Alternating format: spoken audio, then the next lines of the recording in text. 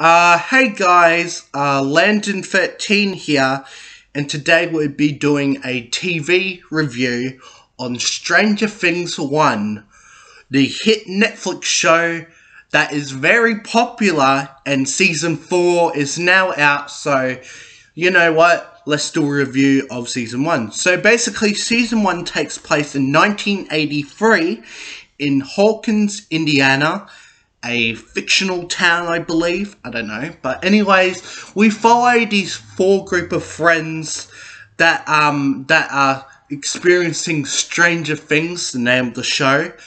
And basically when one of the boys go missing, the other boys are like looking for their friend and find out where he is. They are also joined by a girl with superpowers named Eleven, a girl who escaped from Hawkins Labs and now is hiding from them. And then we have the other characters are trying to find out where Will is, and we do find out where he is in another dimension called the Upside Down, where everything is just taken over by these strange weeds. It's all dark, greyish, and yeah. And then we have our strange main antagonist, the Demogorgon, that pretty much eats like an animal. If you cut yourself with blood, or if you're just a target, you become abducted and you go into the Upside Down. But Will does survive though, and he does come back at the end of the season, alive and well. And then we can talk about our main antagonist. So we've got two villains in this first season. The first one we're going to talk about is the Demogorgon. The Demogorgon is this strange, weird creature. And when his face splits open, it's like a sunflower.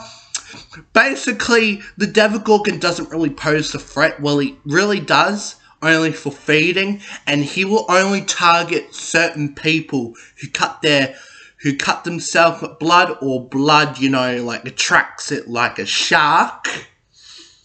And basically, it does get defeated in the end by Eleven. It gets killed, but in doing so, Eleven sacrifices herself. She doesn't die because revealed in Season 2, she actually does survive. She gets transported into the Upside Down. But more of Season 2 in another review.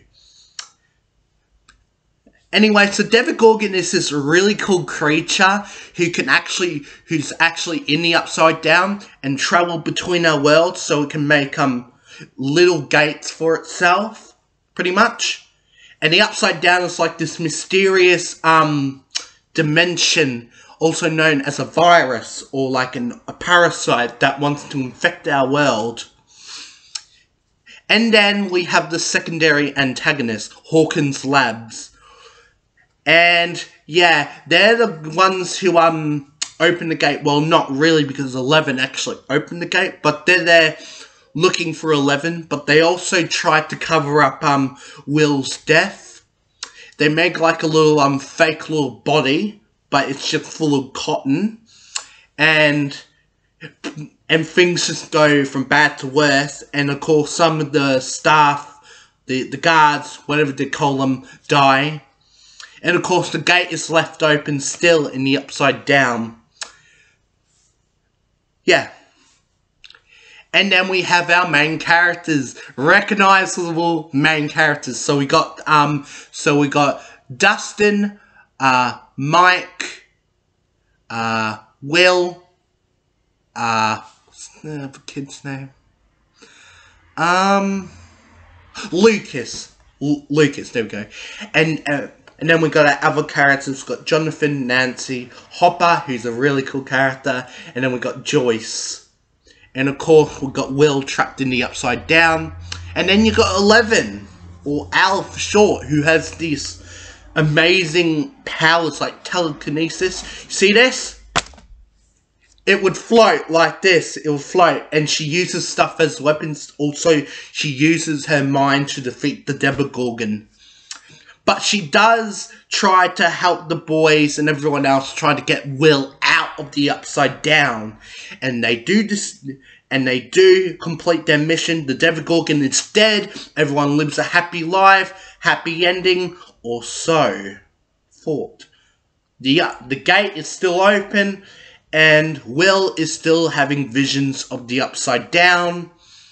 And a lot more stuff is yet to be revealed. So yeah, so that was basically my in-depth TV review of Stranger Things 1. The next review will be Stranger Things 2, or Season 2 of course. But yeah, that was my review of Stranger Things 1. I'm going to call it Stranger Things 1 because, well, it's a nice little title. But anyways, if you did enjoy this video, click the notification bell to get, to get updated when I post a new video. Click the like button. And click the subscribe button to become Team 13. Really helps out the channel a lot. Check out my movie reviews and my other TV reviews. TV, movie reviews, or whatever you call it. Yeah.